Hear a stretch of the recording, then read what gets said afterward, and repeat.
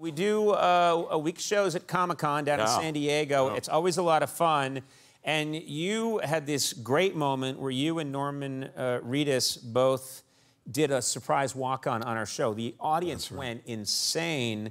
But one of the most interesting parts was we always send a car to go get our guests and bring them there. We sent a car to get you and Norman to take you to the theater where we were shooting the televised show. And you guys said, no, we're good. We have motorcycles we're gonna ride. That's right. Yeah. So that's insane, because at Comic-Con, fans are roaming the streets like zombies, and they go nuts if they see someone from a TV show like yours. So what was that like? We had our helmets on. Oh, okay. So nobody knew until we Well, your helmet says, I am Jeffrey Dean Morgan. Yeah, that's right. Just it says Negan and Daryl. Yeah, exactly.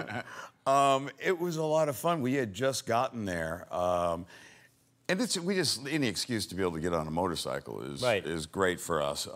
And San Diego is obviously very beautiful and a wonderful day, so why not get on a bike?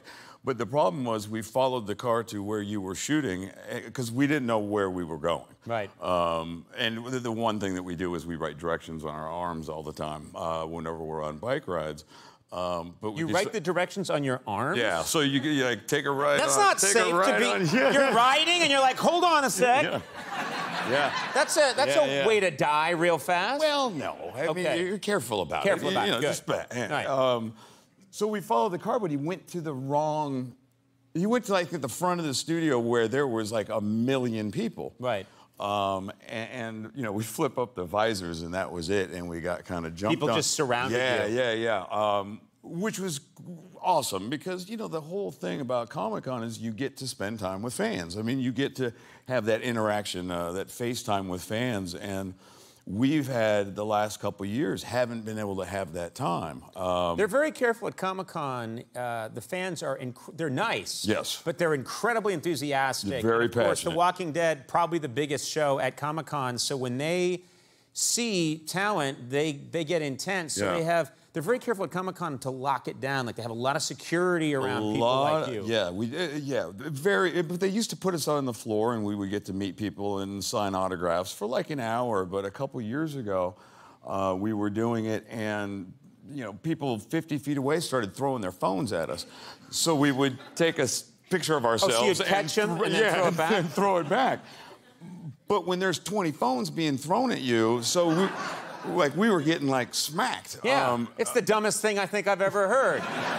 Sign my toaster oven. That's exactly right. And also, each of those selfies is so unique. That's it. When you turn around and you do this, like if I'm taking a selfie with you. Here I am with my head wound. And the guy in the top row up there. So they took us off the floor, and so now we don't have that face-to-face time. So that day, pulling into the front of the studio was awesome. I was on the floor on Comic-Con a couple of years ago. I went on the floor, and I love to just say hi to people, and I don't mind at all people coming up, and they suddenly I didn't ask for it, but they had 6 giant guys in dark suits around me. And literally, little people were coming up to me, like young kids and stuff, dressed as Princess Leia, and they're like, could you somebody get away? And people were like, Conan's an asshole. And they're not wrong, but that wasn't my fault. And the thing is the security draws more attention than you can just walk in. You know what I mean? You got like 8 guys that are 7 feet tall, 400 pounds each. I'm like, that's a little overboard. We're cool. I can handle it.